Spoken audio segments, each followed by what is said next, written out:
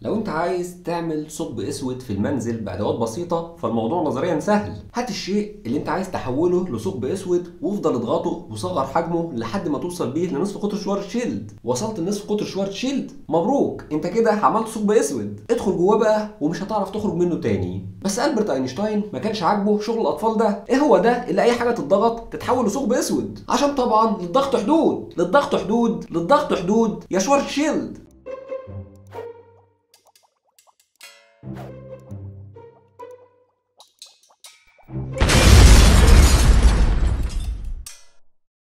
السلام عليكم.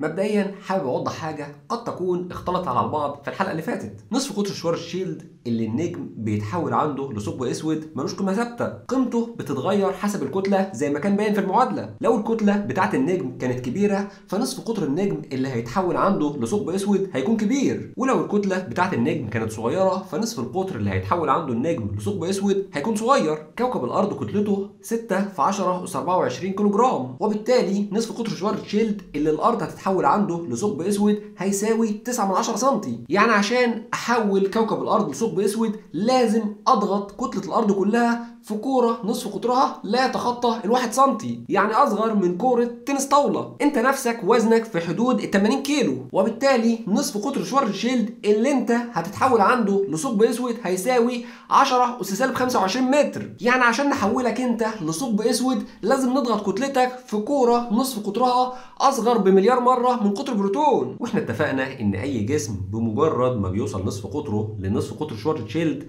سرعه الهروب منه الضوء نفسه ما بيقدرش عليها، او بمعنى تاني الضوء نفسه ما بيقدرش يهرب منه. وما دام الضوء نفسه اللي هو اسرع حاجه في الكون ما بيقدرش يهرب منه، فاي حاجه تانيه هتدخل جواه برضه مش هتقدر تهرب منه. لكن اعتراض البرت اينشتاين ما كانش على هروب الضوء، اعتراضه كان على عمليه الانضغاط نفسها. ايه هو مدى حدود انضغاط الماده؟ وهل الماده فعلا هتفضل تنضغط الى ما لا نهايه ملهاش حد يسال عليها، ولا هناك ما يمنع ان العمليه دي تتم؟ كان من المعروف ان اي نجم في الكون بيكون مستقر نتيجه لتوازن بيحصل ما بين قوتين. قوه من المفروض انها بتحاول تكبر حجم النجم، ودي جايه من الانفجارات اللي بتحصل نتيجه لاندماج الهيدروجين اللي بيتم جوه باطن النجم، وقوه تانيه بتحاول تصغر حجم النجم، ودي ناتجه من كتله النجم اللي بتخلي الجاذبيه بتحاول تسحق النجم وتخليه يضم على بعضه. لو الكتله بتاعت النجم كانت كبيره فالجاذبيه هتكون كبيره وبتحاول تسحق النجم وتقلل حجمه، وبالتالي بتزود الانفجارات اللي بتحصل جوه باطن النجم، والانفجارات دي بتحاول ان هي تكبر حجم النجم، وفي النهايه القوتين دايما بيعادلوا بعض وحجم النجم بيكون ثابت. لكن اذا كان الوقود بيفنى فالكتله لا تفنى.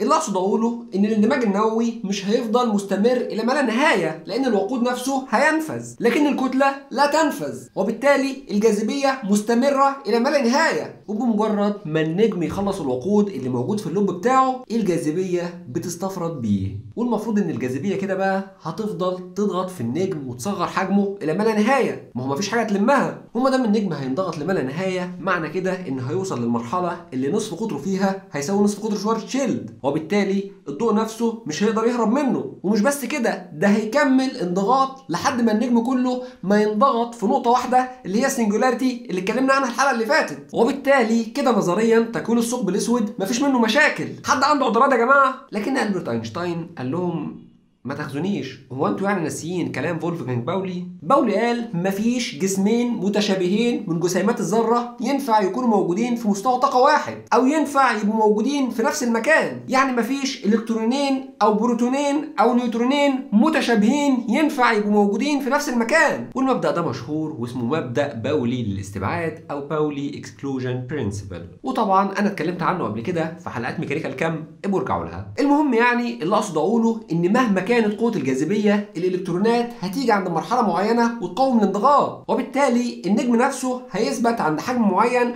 ومش هيتحول لثقب أسود في النهاية. لكن سنة 1931 العالم تشاندرا سيخر قال يا جماعة إن أي نجم كتلته بتتجاوز 1.4 كتلة شمسية الجاذبية بتاعته هتكون كبيرة جدا وغالبا هيوصل في النهاية لحلول غير مستقرة. طبعا زي ما سمعت الجملة، الراجل نفسه كان مكسوف يقول هو بيلمح لإيه. الراجل كان يقصد إن الجاذبية الكبيرة هتخلي النجم يتغلب على مبدأ باولي ويفضل ينضغط وينكمش لحد ما يكون ثقب اسود. بس تشاندرا ما كانش يقدر يقولها بصراحة، لأن مبدأ باولي من المسلمات في ميكانيكا الكم، وبالتالي كان هيتنفخ من علماء ميكانيكا الكم. ده بخلاف إن الضغط الرهيب هيخلي الإلكترونات تتحرك بسرعات تتجاوز سرعة الضوء، وده طبعا مستحيل وفقا للنظرية النسبية، وبالتالي كان هيتنفخ برضه من ألبرت اينشتاين. وعشان كده أصرها تشاندرا في نفسه ولم يبدها. في الفترة دي ما كانش حد لسه يعرف حاجة اسمها نيوترون، وما كانش لسه تم اكتشافه. لكن في نفس السنة اللي قال فيها تشاندرا تصوره، جيمس تشادويك اكتشف النيوترون المتعادل كهربيا،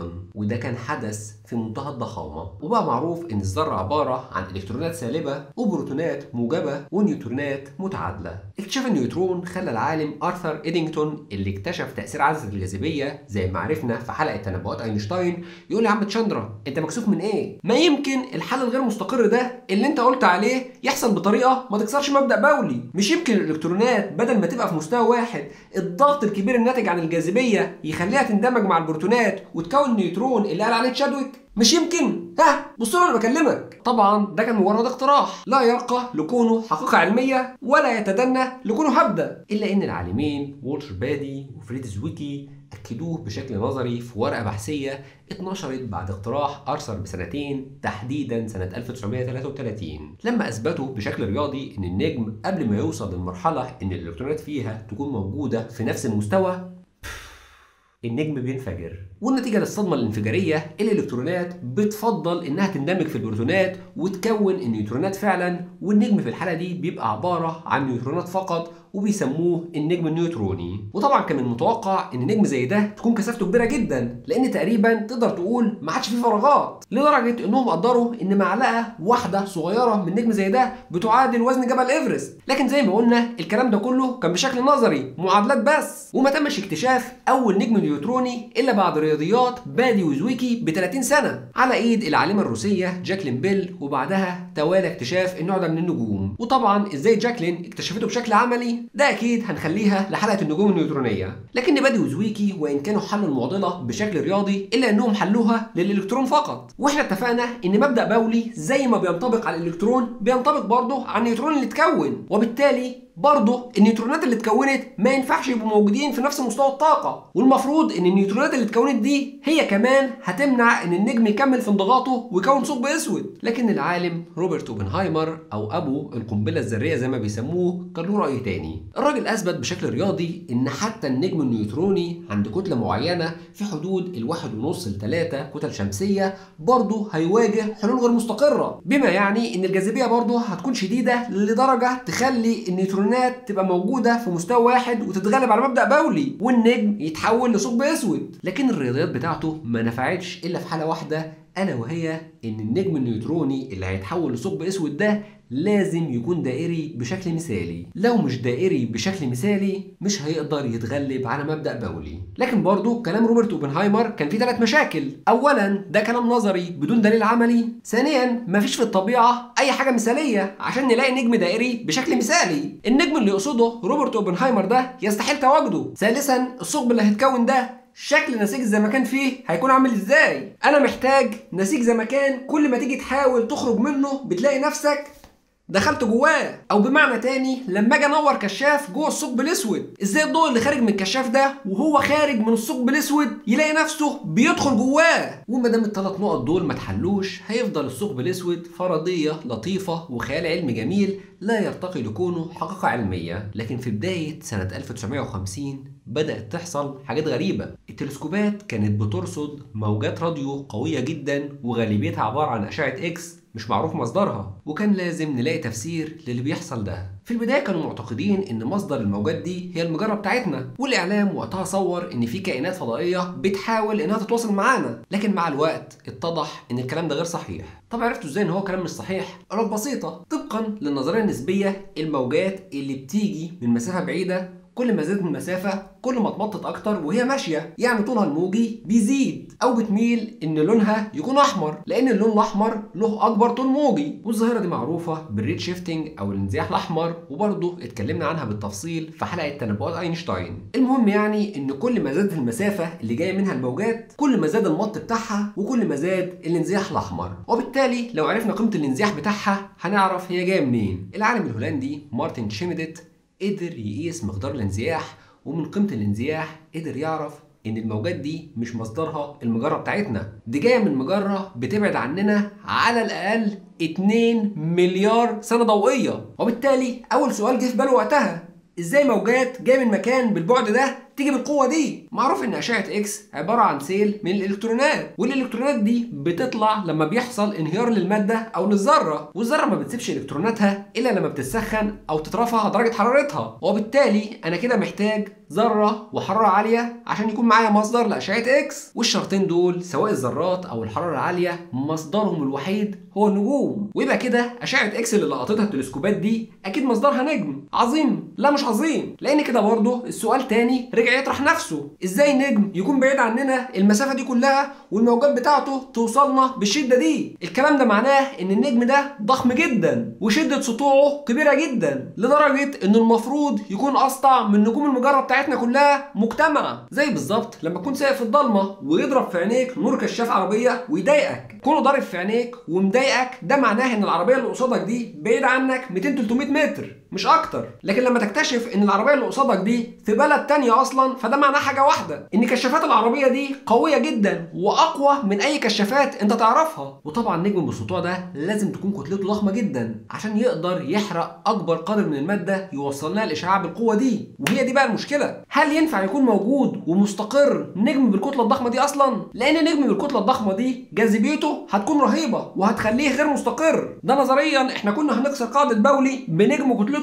1.4 كتلة شمسية، فما بالك نجم بقى بالكتلة الضخمة دي كلها؟ ده بخلاف ان احنا في المجرة بتاعتنا ما شفناش اي نجم حتى قريب من الكتلة دي. اشمعنى بقى مجرتنا ما فيهاش ومجرة بعيدة عننا 2 مليار سنة ضوئية فيها النجم ده؟ اكيد في لبش في الموضوع. وفي نفس الوقت ما ينفعش يكون برضه نجم نيوتروني، لان النجم النيوتروني كله نيوترونات مش مصدر للالكترونات اصلا او مصدر لاشعة اكس. عشان كده العلماء سموا المصادر دي بالكوازارات، والكوازار اختصار لجملة كوازي ستيلر اوبجكت او الجسم شبه النجمي، لان طبعا زي ما عرفنا انه ما ينفعش اطلاقا انه يكون نجم. اول كوازار تم اكتشافه كان QSO 3C273، وتوالى بعدها اكتشاف مصادر كتيره زيه.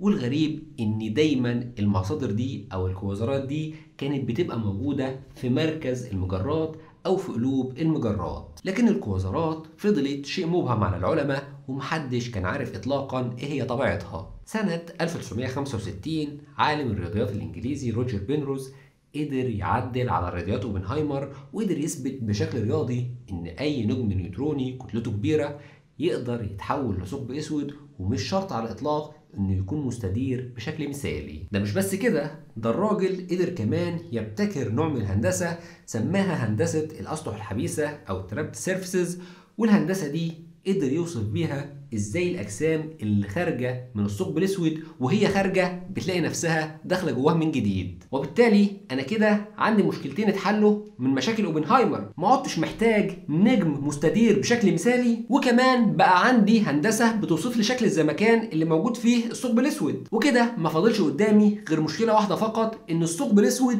يخرج من نطاق المعادله واقدر ارصده بشكل عملي. رياضيات بنروز وان كانت لا تتعدى كونها رياضيات الا انها زودت الثقه في احتماليه وجود الثقوب السوداء للدرجه اللي خلت العالمين ادوين سالبتر ويعقوب زلدوفيتش يلاقوا في ضوء الثقوب السوداء تفسير منطقي للكوازارات والاشعه اكس اللي بتطلع منها. قالوا يا جماعه ليه الكوازارات دي ما تكونش عباره عن ثقوب سوداء موجوده في مراكز المجرات؟ قالوا لهم ازاي يا جدعان؟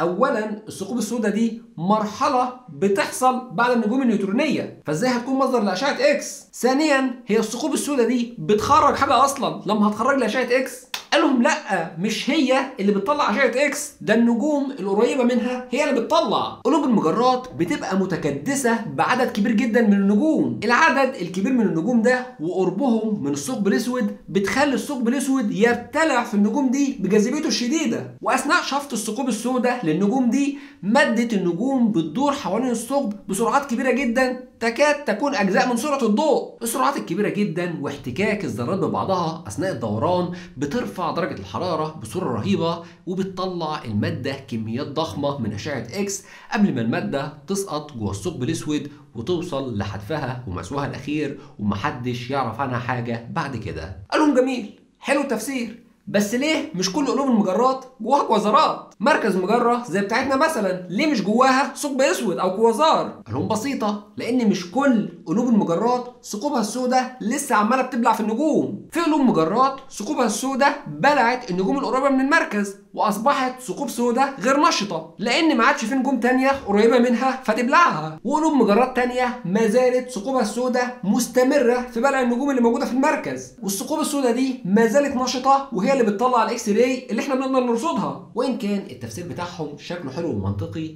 الا انه ما زال لا يرتقي لكون حقيقة علمية. لازم الثقوب السوداء دي تتشاف او تتحس عشان نقدر نثبت فعلا انها موجودة، وهو ده اللي بدأ يشتغل عليه العلماء بالتزامن مع تطور التلسكوبات ابتداء من سنة 1990 لما بدأوا يوجهوا التلسكوبات بتاعهم لمراكز المجرات ويدوروا على اي حاجة يدعموا بيها موقف الثقوب السوداء. بس فكرة انك توجه التلسكوب بتاعك ناحية ثقب غير نشط وتصوره فكرة مش منطقية، لان الضوء نفسه مش بيهرب منه. وفكرة انك توجه التلسكوب بتاعك ناحية ثقب جاي منه اشعاع بيوحي ان هو نشط برضه صعبة، لان اقرب ثقب لينا محتمل ان هو يكون نشط موجود في مركز مجرة M87 واللي بتبعد عننا 53.5 مليون سنة ضوئية. وعشان تصور ثقب زي ده من مسافة بعيدة زي دي فكأنك بالظبط بتصور عود كبريت مولع على سطح القمر. انت هتبقى محتاج تلسكوب عدسته بحجم الكرة الأرضية عشان تقدر تصوره، وده طبعا كلام مش منطقي ومستحيل. لكن العلماء اتقسموا لفريقين، فريق قال لك احنا هنراقب الثقب الاسود اللي موجود في المركز المجرة بتاعتنا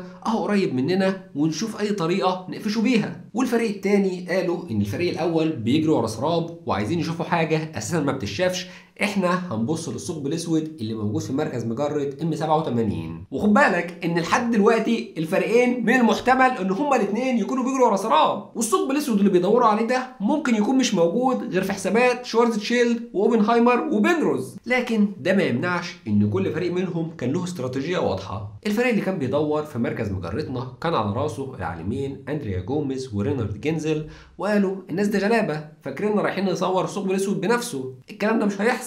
احنا هنرصد الشواهد اللي لو كانت موجودة هتأكد لنا ان المكان ده جوه ثقب اسود. احنا هندرس النجوم القريبة من مركز المجرة ونشوف النجوم دي بتتصرف ازاي. اولا لو الجسم الموجود في مركز المجرة ده كان ثقب اسود فمصدر الجاذبية هيكون عبارة عن جسم واحد، وبالتالي مدارات النجوم اللي بتدور حواليه هتكون منتظمة. انما لو كان مركز المجرة عبارة عن مجموعة نجمية فمصدر الجاذبية هيكون أكتر من مصدر، وبالتالي مدارات النجوم القريبة من المركز هتكون غير منتظمة لأنها بتتأثر بأكتر من مصدر للجاذبية. ثانيا الثقب الأسود ده عبارة عن كتلة كبيرة مضغوطة في حيز صغير، بالتالي لو في نجوم بتدور حواليه فالنجوم دي هتكون بتدور في مدارات قريبة من المركز، وقرب المدارات دي من المركز هيخلي النجوم بتدور فيها بسرعات كبيرة جدا. وبرغم ان الموضوع يبان انه سهل وبسيط الا ان كان فيه تحديات كبيرة. اولا صعب تحدد مركز المجرة وانت عايش جواها، ولو حددته فصعب ترصد نجوم المركز عشان الغلاف الجوي وعشان الغبار الكوني المنتشر والموجود في المجرة واللي هيشتت الضوء اللي هيوصل للتلسكوبات. لكن فريق جوميز وجينزل فضلوا يراقبوا نجوم المركز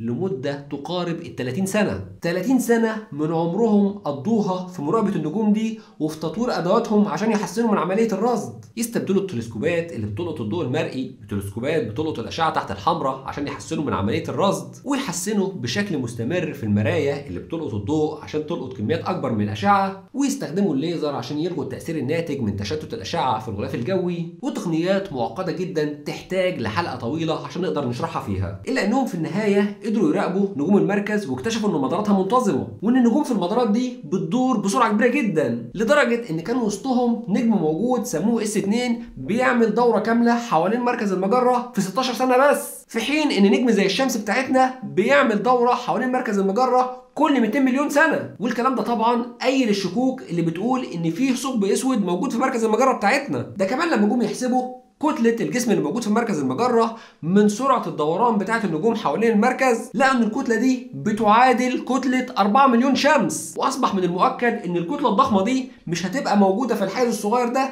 الا اذا كانت لثقب اسود. مفيش جسم واحد كتلته ممكن تكون بالضخامة دي وبالحجم الصغير ده الا اذا كان ثقب اسود. والجدير بالذكر ان العالمين اندريا جوميز ورينارد جينزل هم اللي اخدوا جائزة نوبل لسنة 2020 مناصفة مع العالم روجر بينروز اللي عمل هندسة الاسطح الحبيسة اللي اتكلمنا عنها في بداية الحلقة. طيب والفريق الثاني وصلوا لفين؟ الفريق الثاني ابتدى شغله سنة 1994 لما تلسكوب هابل اكتشف قرص من الغازات قطره 18 فرسخ فلكي بيدور حوالين مركز مجرة M87، ومن سرعة دوران قرص الغاز قدروا يتوقعوا ان كتلة المركز بتعادل 10 مليون كتلة شمسية. وبقى من المتوقع نتيجة لسرعة دوران قرص الغاز ومن الكتلة الكبيرة اللي موجودة في المركز ان مركز المجرة دي جواه ثقب اسود. لكن طبعا كان في مشكلة، بعد المسافة عن مركز المجرة دي وعدم وجود نجوم محددة تقدر تتتبع مداراتها بدقة بيخلي دايما في خطأ في حسابات الكتلة، وبالتالي كان في شكوك دايما بتحوم حوالين فرضية وجود ثقب اسود في مركز مجرة M87.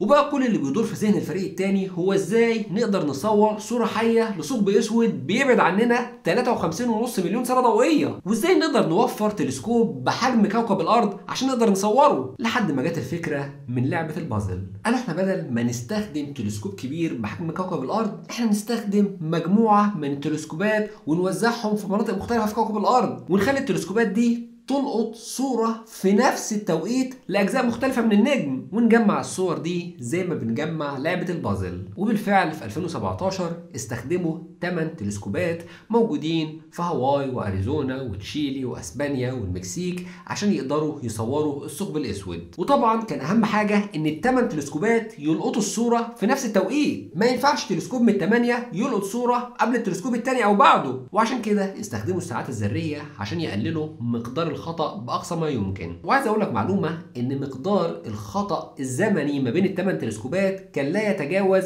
ثانية كل 10 مليون سنة، وبالتالي دي دقة متناهية. وبالفعل لقطوا الصورة وفضلوا يعالجوا في البيانات لمدة 2 سنين. وعشان تفهم ليه أخدوا الوقت الطويل ده في معالجة البيانات، عايز أقول لك إن حجم الداتا اللي لقطوها كانت تتجاوز ال5 مليون تيرا بايت. يعني لو معاك مقطع MP3 بالمساحة دي، المقطع ده هيفضل شغال لمدة 5000 سنة. وعشان يقللوا الخطأ بقدر الإمكان ويقللوا الانحيازات، تمت معالجة البيانات ب4 جهات مختلفة، كل جهة فيهم ما تعرفش أي حاجة عن الجهة التانية. والمفاجأة إن ال4 صور من ال4 جهات كانت متطابقة، بما يعني ان ما كانش في اي خطأ في عملية التصوير. والصورة اتعرضت في مؤتمر كبير في 2019 اعتقد ان كلنا شفناه، والصورة اللي ظهرت في المؤتمر كانت بالمنظر ده. ولو انت محبط من الصورة دي وكان نفسك تشوف صورة الثقب الاسود اللي كان موجود في فيلم انترستيلر، فاحنا كمان كان نفسنا، لكن ده اقصى ما تم تصويره حتى الان. لكن على الرغم ان الصورة دي ما كانتش شوي ولا سينماتيك، الا انها اثبتت بما لا يدع مجالا للشك وجود الثقوب السوداء، لان الصورة دي كان جواها كل التفاصيل اللي اتنبأت بيها النظرية النسبية عن شكل الثقوب السوداء وعن شكل المسارات اللي بياخدها الضوء حوالين جسم شديد الجاذبية زي الثقب الاسود. لكن الضوء بيظهر ليه حوالين الثقب بالمنظر ده؟ والثقب نفسه بيتكون من ايه؟ ويا ترى اللي هيحصل لو سقطت جواه حيث الزمان والمكان اللانهائيين؟ ده بالظبط اللي هنعرفه ولكن في الحلقة الجاية. وبالتالي لازم تعمل لايك وشير وكومنت، تشترك في القناة وتفعل إشارة الجرس عشان تعرف أول ما الحلقة الجديدة تنزل. سلام.